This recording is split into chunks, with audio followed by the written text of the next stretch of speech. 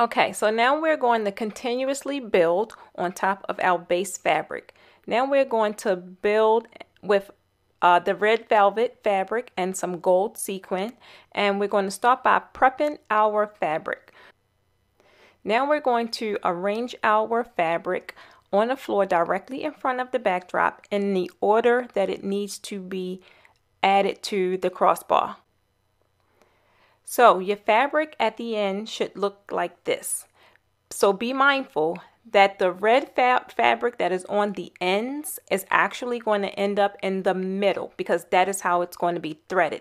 So you don't want to lay your fabric out according to your design. You want to lay your fabric out according to how you need to enter it onto the crossbar, meaning whatever fabric is going directly in the middle needs to be on the end when you're threading, needs to be on the end on the floor.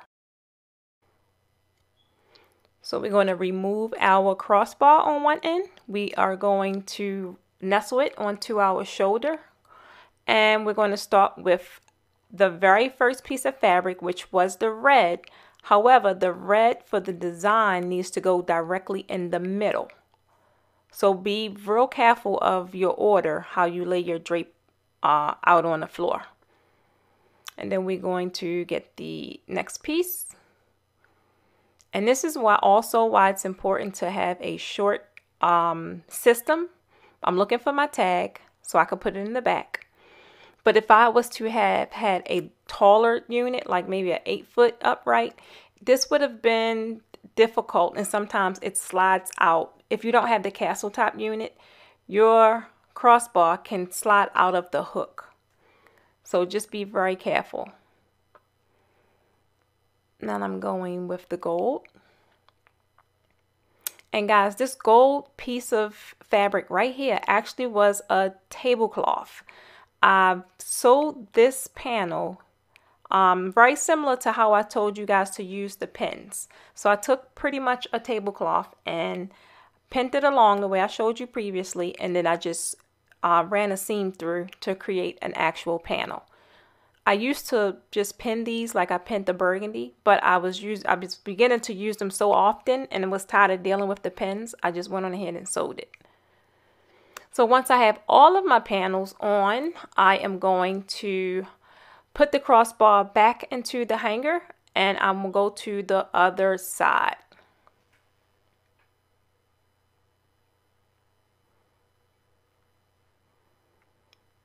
So same thing. Remove the crossbar and wrestle it in the cradle of your neck.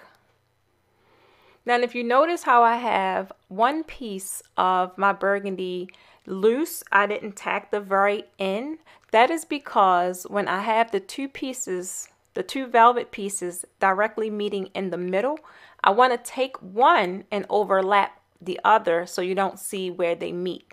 So one of my panels, if it's a homemade panel such as these, I always leave a little flap available so I can overlap, and then I'll pin once I am straightening out my fabric. I'll pin the two that's in the middle together, just on the end so they don't slide apart and have a gap. So if you can tell, I am first draping with red velvet, then and it's more or less of a burgundy. And then I have a burgundy crush voile, which is the crush sheer. And then I am going to a gold sequin. And this isn't the heavy duty sequin. Sometimes I really do like using the thinner ones because they drape better. So this is the sequin that actually was a tablecloth. And then I am finishing it with this is considered like a taupe, another crush sheer. So that's all I'm using for this second layer. The base layer again is the white crush sheer. I have 6 panels, and then on top of that we've attached the focal fabric that we saw previously, and then this panel is what we have on our second layer. Now we have to measure. Same as before, using the flexible measuring tape. And I am going to find my middle, to be sure that all my panels are even on both sides. So the 1/2 should be 36 because this is a 6-foot backdrop. And without even moving any of my hands, it should be the very same on the opposite side. So I would find my middle and be sure. Now I'm going to measure each panel to be sure that they are even, have even widths on each side.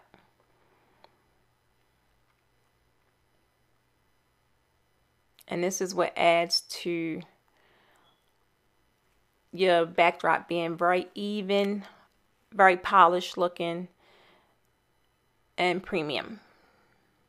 You will learn to skip this step, but in the beginning, I highly advise you to just do it so you can get your eyes trained to know exactly what certain adjustments are.